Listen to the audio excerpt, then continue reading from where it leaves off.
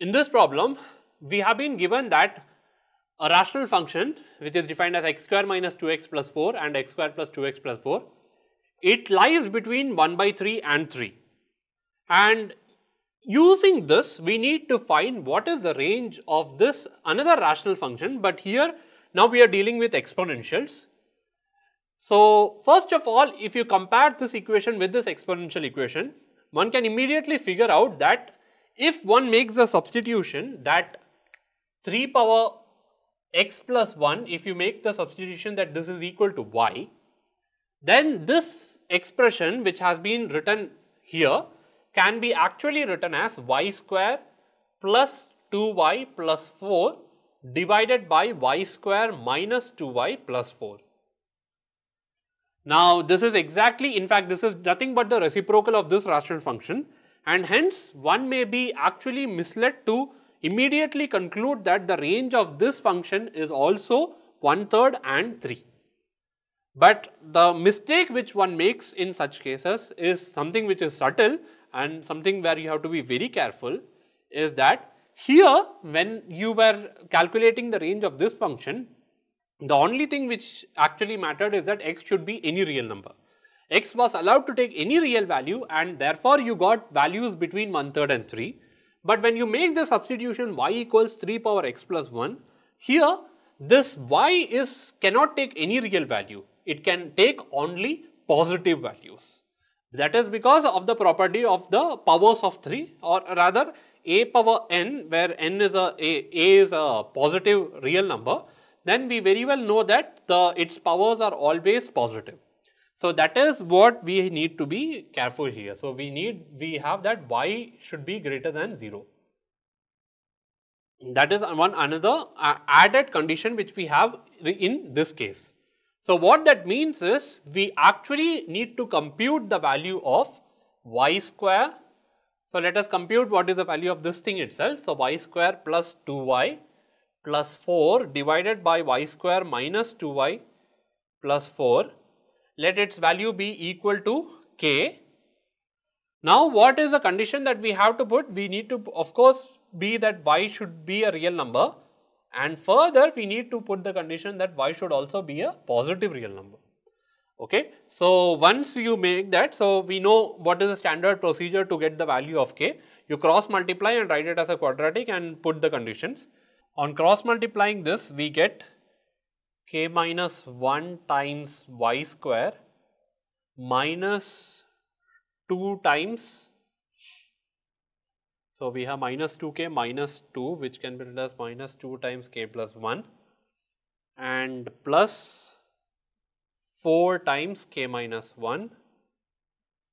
So, this is equal to 0, and first of all let us use the discriminant condition to get real roots. So, what that gives is k plus 1 the whole square minus 4 times k minus 1 the whole square.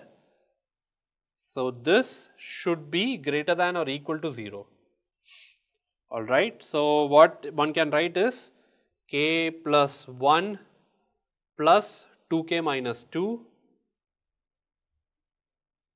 this times k plus 1 minus 2k, so k plus 1 minus 2k plus 2, this should be greater than or equal to 0, and here one gets the condition, in fact, that, so one will get that 3k minus 1 times, in this case we will get as 3 minus k, this should be greater than or equal to 0, or in other words k minus 3 is less than or equal to 0, and this actually immediately gives us a condition which has been specified here, that k should lie in the interval 1/3 to 3.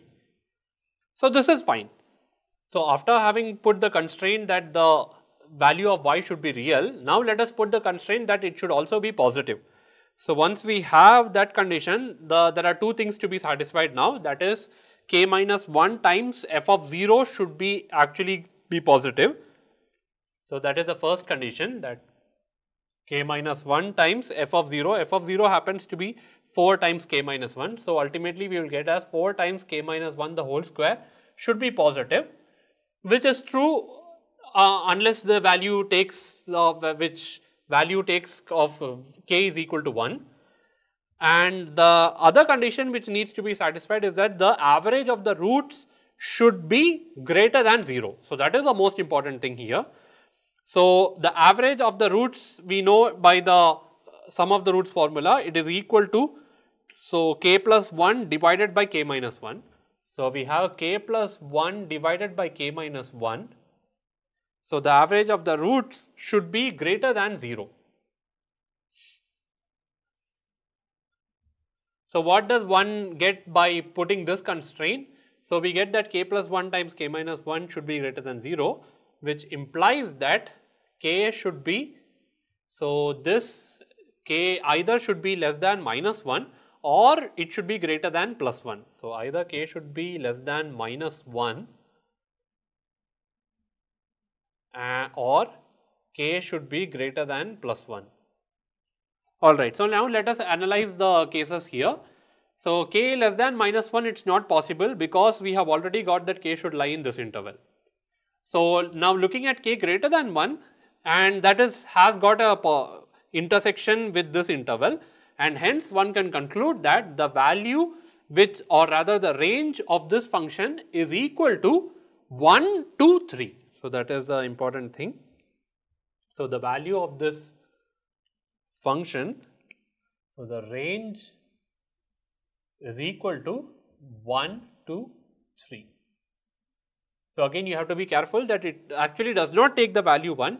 In fact, if you have a look at it, you can see that the value, it approaches the value 1 when if in this case when x tends to minus infinity, then both the numerator and the denominator become 10 to 4, and that is how you get the value equal to 1.